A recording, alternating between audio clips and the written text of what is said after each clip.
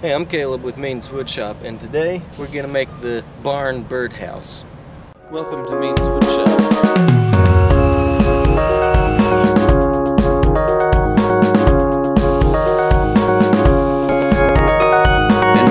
Really fancy clipboard shop kit box. Hello, Maine's Woodshop cheer. Making this awesome beer mug for your dead bird architecture. I did not think that I was going to be making a Technic. I'm actually really happy with this. I think it looks really nice.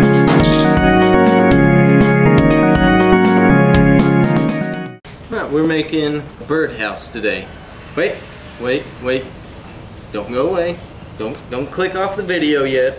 You might be thinking, noob project, or birdhouse. That's just a basic box you put together with a hole when you're. This is gonna be a really cool birdhouse, so just stick with me on it, alright? I promise it's gonna be awesome. We're gonna use cedar for our birdhouse.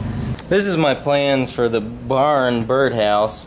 I'm going to use plywood to make the body of the house, and I'm going to take that cedar and cut it into slats that I'll glue on the outside to make it look like a slat construction. It's going to be pretty cool. I have a colored version of this too, so I could kind of get an idea of what it may look like when it's done, and here's what that looks like. We've got all kinds of plywood scrap here. For the main body of the house, I need to figure out how tall I want it to be. Maybe about there looks like a good height.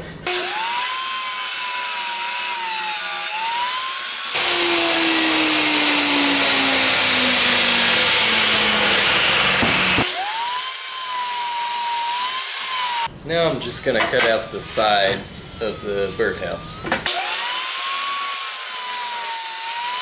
I almost forgot I need to cut these at a 45-degree miter for the rooftop.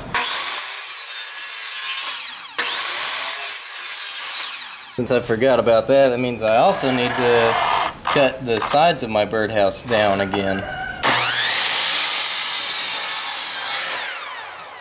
So now I'm just gonna glue and screw the basic frame of the main house together.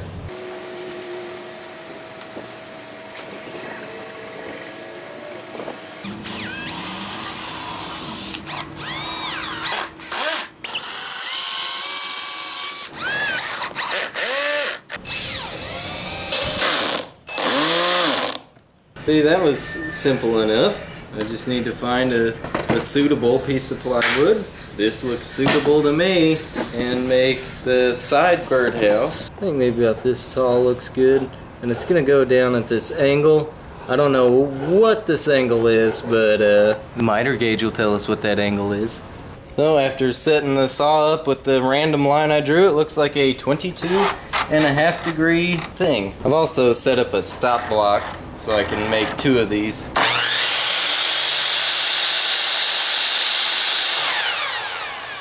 Never mind, that's a lousy stop. Take 2 with a much better stop block.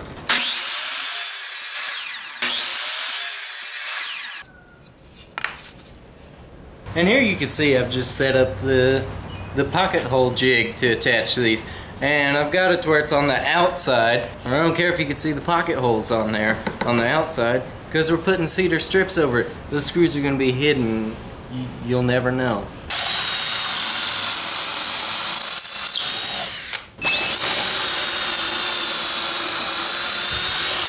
Glue, clamp, screw. Do the same thing on the other side. I hear woodworkers say that there's controversy about using pocket hole joinery. They say that there's people out there that don't like pocket hole joinery, don't think it's real woodworking. I've never heard anybody say that. Is it a conspiracy? Alright, so here I've got a piece of my cedar, and I'm just gonna cut out a small section for that roof. I want to get to cutting my thin strips of cedar, so I'm just gonna start by measuring the highest point, about 1 foot tall. I'll mark about 12 inches on that and start ripping down strips.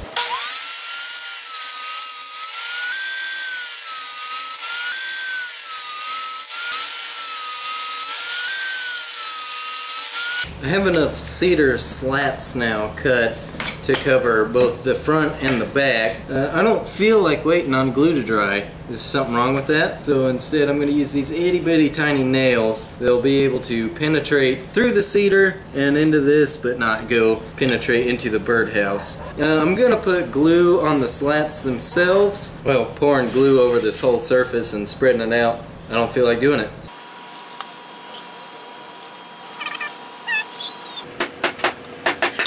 Yeah, if you want to get the gluing part done real quick, just spread glue over the whole surface.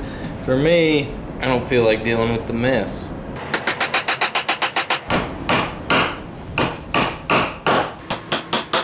Man, I could smell that sweet cedar when I was cutting these strips, let me tell you that much. Putting this one up a little high because I know there's a screw somewhere around here. I'm just kind of holding it down as best I can and then using my coping saw and guiding the blade along that 45-degree.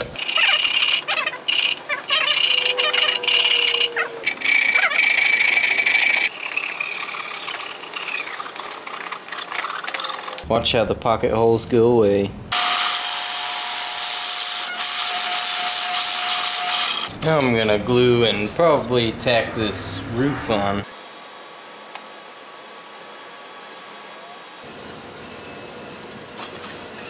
These roof pieces I'm gonna cut at 45 degrees for the top roof. I thought it'd be cool to have some of this Osage orange on the top of the birdhouse as like a little decoration. Straighten that edge up and then I'm gonna cut a little cookie off to be a little decorative piece on the top.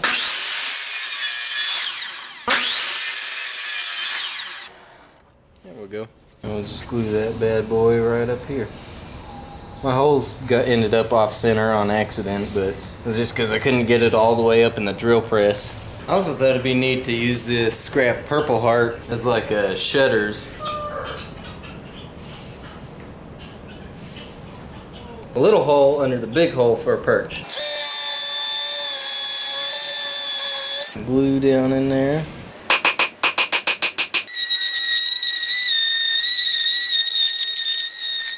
Now we're not done yet, but I want to go ahead and mount it to its base, which is this crazy live edge piece of walnut I found.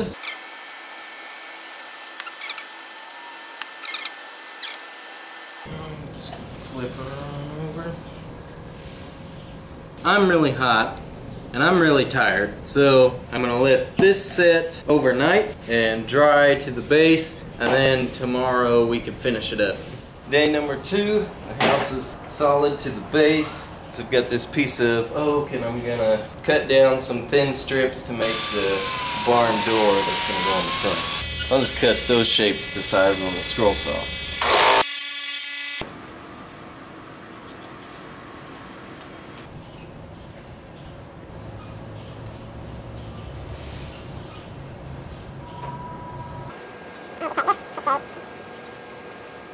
There, and that seemed to work pretty well.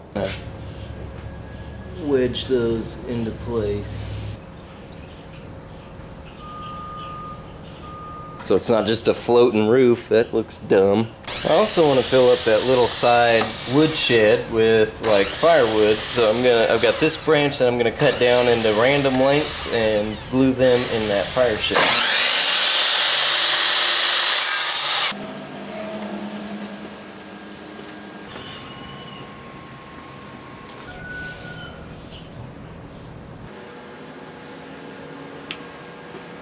And I just used my chisel and a mallet to cut these firewood pieces, which I've glued down as well. I've also made this little bench, which is going to go on this side. Out of all the research I've done, they say you don't need to finish birdhouses. Because most of the time putting a finish on is pretty much pointless, because it's going to be outside, it's going to have constant exposure to sun and rain and all kinds of inclement weather, and eventually it's just going to break down that finish anyways. I want to see the cedar pop, so I'm just going to dab some mineral oil over the whole thing. And I really kind of have zero idea of how to mount this, so my idea was to put a board here and one on the back and use pocket screws and drill it into the base. I really don't know what I'm doing here. It seems to work. Actually, to my surprise, the pocket hole idea seemed to work pretty well, but it seems really solid as it is, so it is now out in the wild ready for some birds. If you want to make one, just a tip, some people say you should not put a perch on your birdhouses because they could allow more aggressive species to enter and take over the nest. I'm not a bird person. I don't care if birds are invading other birds' nests or what species uses this. As long as any kind of bird uses it, I'm happy. If you like this project and enjoyed it, please give it a thumbs up. Also, subscribe to the channel too, because I have new woodworking projects every single Friday. I hope you enjoyed it. You know, some people, what the hell was that? I think it was a squirrel. Thank you very much for watching. I will see you next week.